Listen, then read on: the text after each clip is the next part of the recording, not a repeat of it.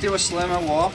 The one-person trips. This tour has been awesome, man. It's always cool, like getting to know different bands, man. Getting on the road, getting to know the dudes, and yeah, just hanging out, having a good time with my brothers and brothers on tour, brothers in the band, meeting the fans from city to city, seeing stuff that I haven't seen before.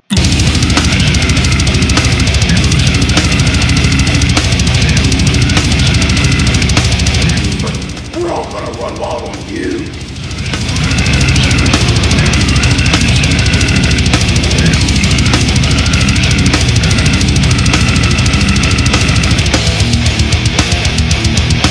Everybody on this tour so far is been super fun to hang out with, super fun to get drunk with, amazingly talented.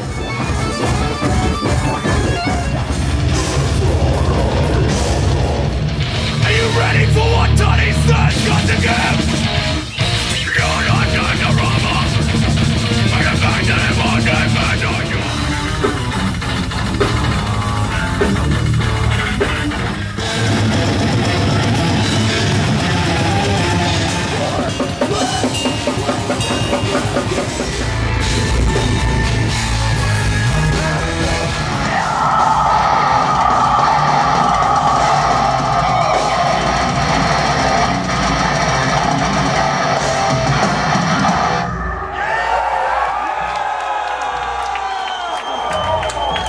Been great crowds, a lot of movement.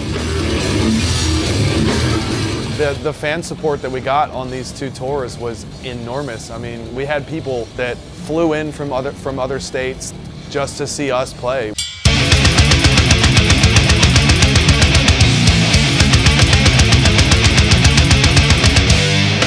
The first was the 5 or 6 shows we played. Every show was perfect. The first show rocked, the second show was bigger, the third show was bigger, the fourth show was better, the fifth show had a bigger stage. Every show got better and better and better. So we hit Toronto and we were stoked. It was going to be a big show. They were saying it was sold out. About halfway through the set, a genius decided to stack microphone stands behind all of the cabs. And when we hit our 808, they fell onto the cab, which ripped the speaker input straight out. So my guitar cuts out. So they finished the set without me. That was bad omen number 1. So we had a 23-hour drive onto Winnipeg. Once we hit Thunder Bay, we broke down. Of course, it happens to be on a holiday. So we stayed in Thunder Bay for the day, got sorted out, new fuel pump in the van, made it 3 hours down the road, and we broke down in Ignace. Public announcement. days. Yeah, public announcement. If you go to Ignace, Canada, and you need a tow, don't go to Ignace, Canada.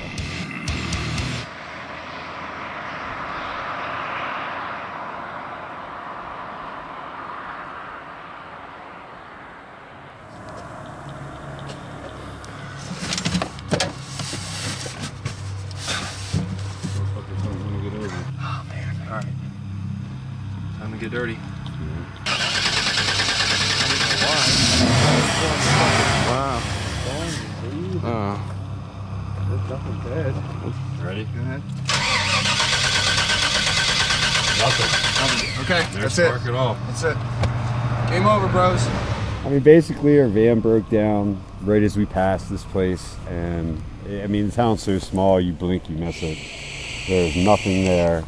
It just stalled out and it's not starting. That's what happened to us in the last town. So yeah, we're just fucking pissing money away. Nobody knows what the fuck's wrong with it. We're just taking a fucking wild cast, shot in the dark. You sell a distributor cat for that make and model for 98? I would look. I'm not sure. You didn't have a fuel pump, you didn't have a distributor cab, you didn't have nothing. We were on the side of the road for about 8 hours or so. At this point in time, we were 3 hours away from the nearest civilization. We didn't really know what to do at that point.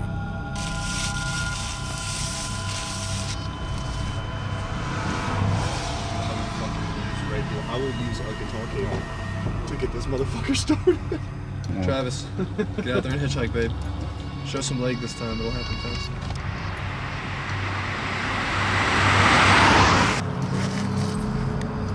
I believe the mosquitoes. Swarms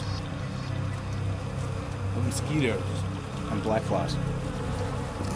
got it all I together. just want you to know that I'm eating you. No, we're eating Jow first. We're eating Jow first.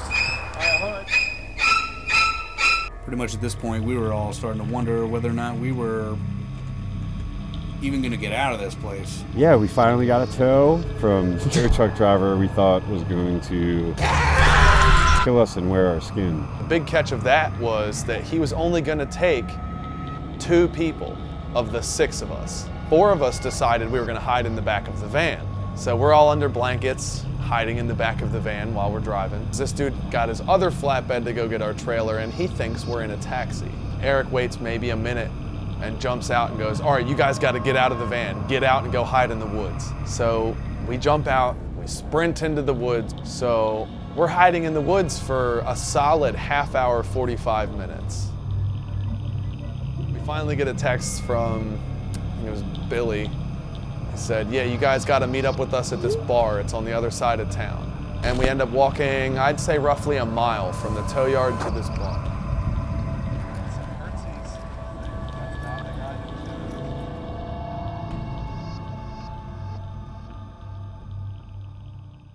Top rope! Yeah, please don't get us kicked out of here, man. What? What are we gonna do? We come in here, but I got a steel chair? Fuck this place. So let's recap on that. Small ass fucking town in the middle of bumfuck Canadian wilderness. The town is this fucking big. They have one bar, one inconvenience store, one bank, 2 cops. 2 cops, One crazy ass psycho tow truck driver that doesn't take you where you want to go. Right. Just kind of kidnaps you and decides he's gonna take you back to his lair. 2 mechanics that ain't worth a fuck, and 1 mechanic that actually helped us. None of the shops in the town really wanted to mess with it. So we decided to push our van across this tow yard into this little tiny garage, banking on the hope that they would help us out. We had to push it down this little hill, and then it was up a steep hill to this auto garage.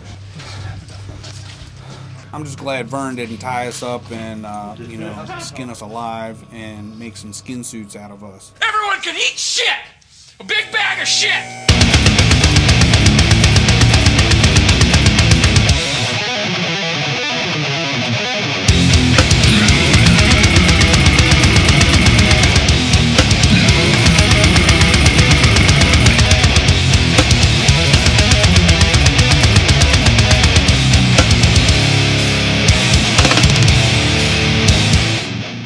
We had to wait 2 days in that place to get our stuff fixed and get back on the road. Unfortunately, we had to miss a few shows. We apologize for that, but things happen, and it could have been a lot worse. I mean, every show was going to be awesome. Yeah. The show tonight, all of us were really looking forward to. We were going to see friends, familiar faces. So yeah, it's a bummer. It's a bummer. Actually, we should probably be playing right about now. But it's life on the road, man.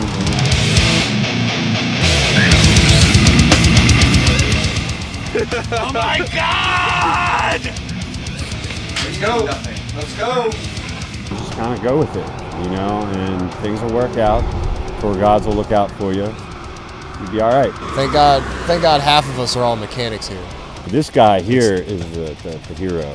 This guy here is the hero. I fixed so much shit this tour so far. Yes, you have. I did. Yes, you have. Who was it? Psychroptic's trailer. Yeah. I fixed Arch Spire's link box for their in-ear monitoring system. Our motor. Fucking ass!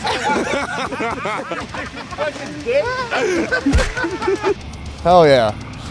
Check me out now.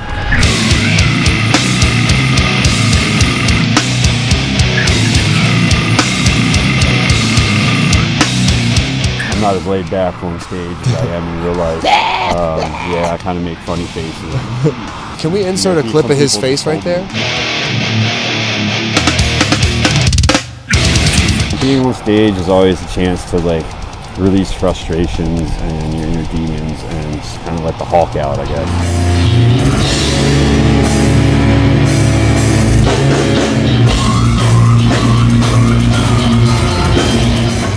knows who you are until you're on stage. That's when they know who you I are. love that part. I love the fan interaction, man, especially on stage.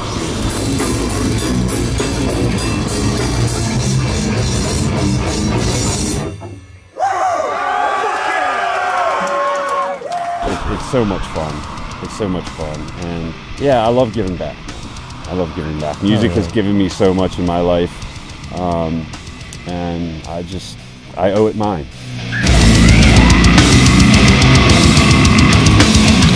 So I want to give a really special thank you to everybody who bought shirts, the people who put us up and let us crash at their houses, let us shower.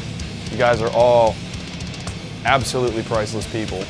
The people who came to multiple shows on this tour just to hang out, made it a point to come talk to us. We love you all. Thank you very much.